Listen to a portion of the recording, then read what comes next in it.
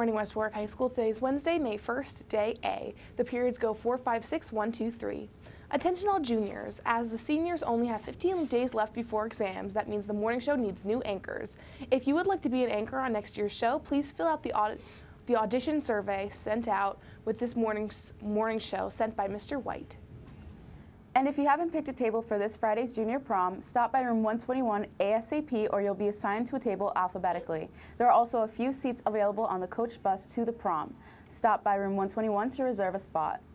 Attention Wizards, it's once again time to dodgeball. The annual 16-team dodgeball tournament will be held Wednesday, May 8th at 6:30 in the gym. If you are interested in putting a team together, please see one of your class officers or any student council officer before next Friday to register. The cost is $50 to enter a team, and you can have up to 10 players on the team. And don't forget the 5 Ds of dodgeball: dodge, duck, dip, dive, and dodge.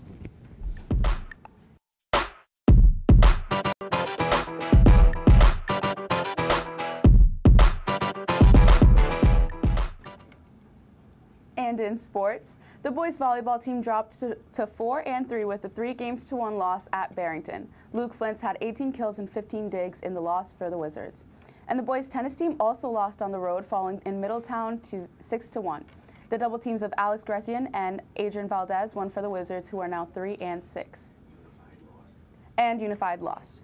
And on the schedule today, baseball hosts Narragansett at McCarthy Field at 6:30. The golf team takes on East Greenwich at Potawatomi Golf Club at 2:30, and the boys tennis team hosts Narragansett at 3:45.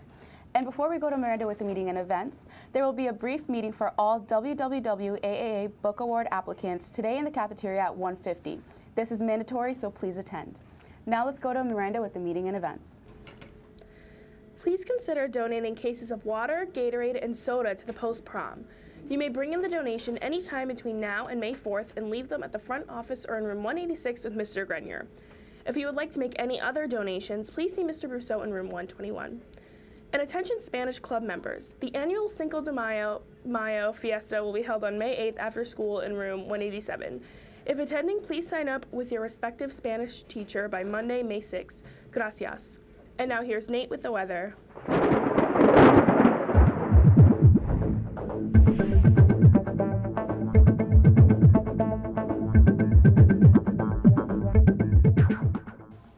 It is Wednesday, my Wizards. For today's weather forecast, we're going to have a high of 56 with a low of 44. As of right now, it is a crisp 44 degrees, and sunset will be at 7:44 p.m. today. And because it's going to be cloudy with a slight chance of rain tonight, I'm going to keep it at a 3 out of 10 on the moonometer. If it doesn't rain, maybe a 4. And now let's go to Jocelyn with Trivia Tuesday, the answer, and with birthdays. This week's Trivia Tuesday question was, for which movie did Sandra Bullock win the Academy Award? And the answer is The Blind Side. So congrats if you got it right.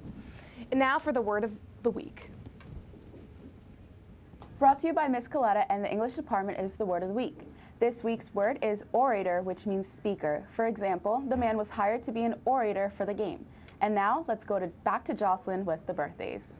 Casey Brill, Fabricio Hurtado, Nicholas Hurtado, and Colby Rogers share a birthday today with co-host of Impractical Jokers, James Murray, more commonly known as Murr.